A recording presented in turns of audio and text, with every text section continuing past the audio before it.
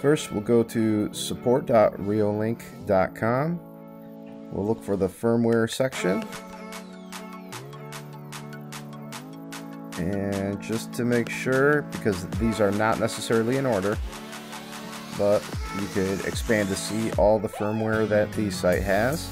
As you see, like there's November, below December, but anyways, I have the Reolink RLN 4-410E, so let's click this top link that just came out.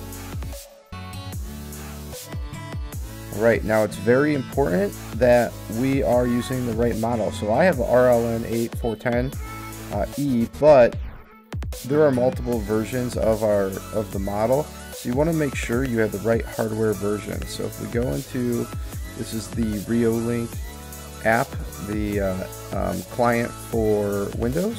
They have one for Mac as well. I find it to be just easy to use, so I love using it.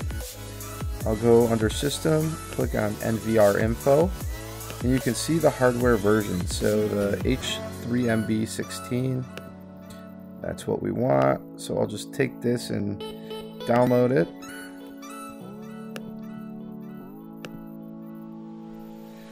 Okay, so here it is. Let's delete this so we don't get confused. Alright, so I'm going to just take the firmware and put it right on my desktop. Make it real easy. There it is. Go back to my client. Click maintenance. Now if you click this update configuration file box, it will factory reset your NVR. I don't want to do that. So let's uncheck it. We'll locate the firmware. There we go. Simply click upgrade.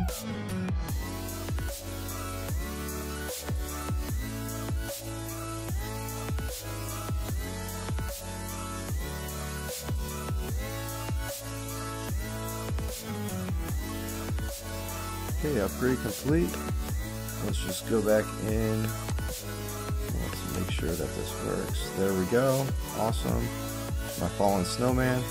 Let's just double check, go to settings, look and make sure that the firmware took. So if you go back to System, NVR Info.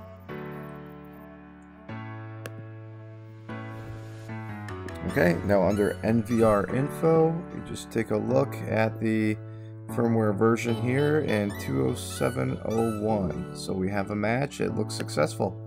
And that's it, that's all there is to it to upgrade your Reolink NVR firmware.